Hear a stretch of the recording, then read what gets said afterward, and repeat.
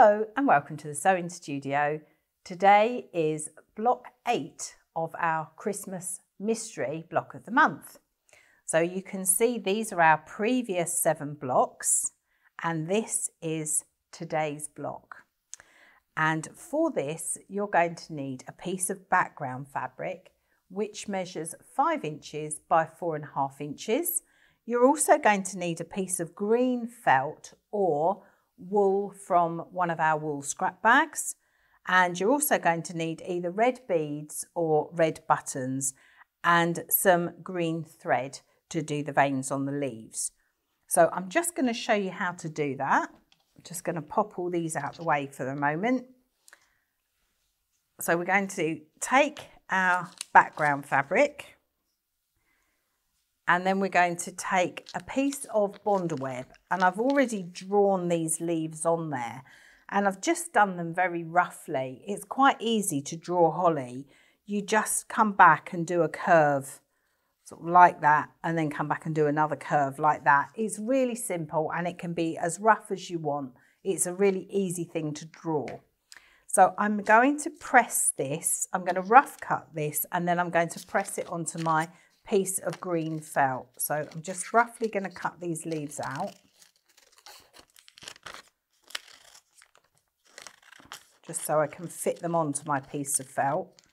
And as I say, this is perfect for using up some of the little wool squares from our wool scrap bags if you haven't got any felt.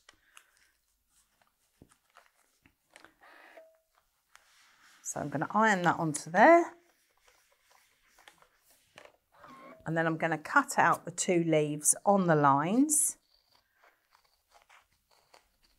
And if I'm not happy with the shape, I can just sort of do a bit of altering here just to make the shape better if that's what I want to do.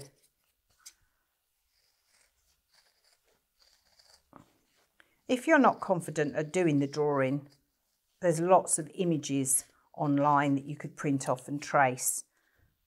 So that's one.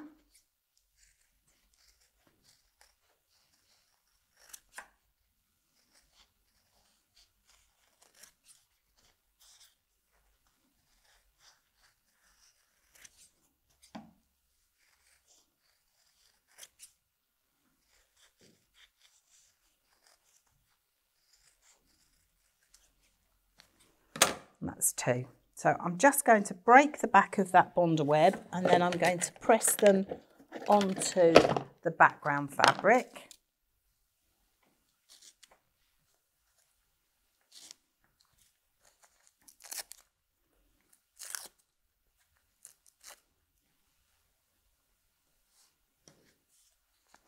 So I'm positioning them onto the background fabric where the fabric comes across and measures 5 that way, so the widest part, and I'm just going to put them on there, not too near the edge because we're going to need a 1/4 inch seam when we come to join our blocks together.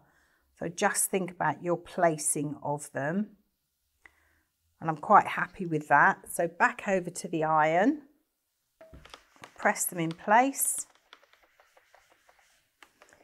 And then what I'm going to do is I'm going to do these little veins that I've done here. And all I've done is with this one, I've used a variegated thread just so it's slightly different. And I've just come up and down on the line. So I'll show you on the machine how I do that. And it can be really random because if you think about what the leaves look like, there's no 2 the same. So I'm just going over to the sewing machine to do that sewing. So I'm going to start by doing a line to the tip of the leaf.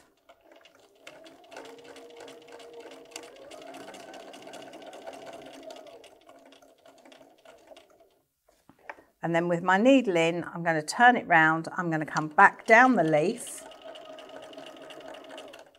And then I'm going to go off at an angle towards that point. So I need to turn it that way. I'm going to turn around and go back down the same line, keeping my needle in, and then I'm going to go up towards that point.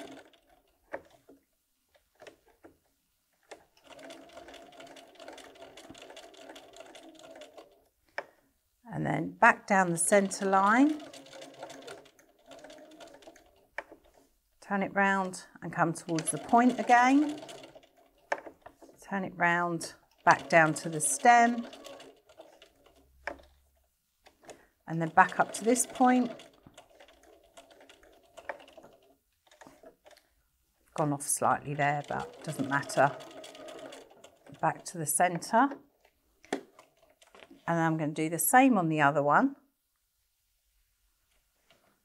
If you didn't want to do this by machine, you could do this by hand if you wanted to, and you could use an embroidery thread if that's what you wanted to do.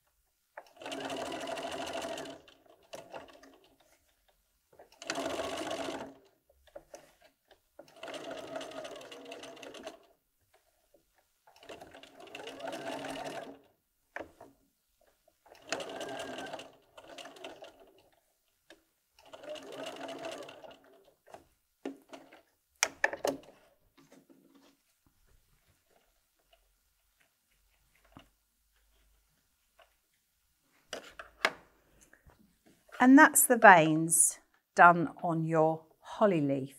So all that you need to do now is to put some buttons or beads on. So we're just going back over and I'll show you the one that I've already done. So as you can see on this one, I've just sewn 3 red beads to give the effect of berries. If you haven't got red beads, you could put buttons, or you could even use red felt and cut out little circles to give the idea of your berries.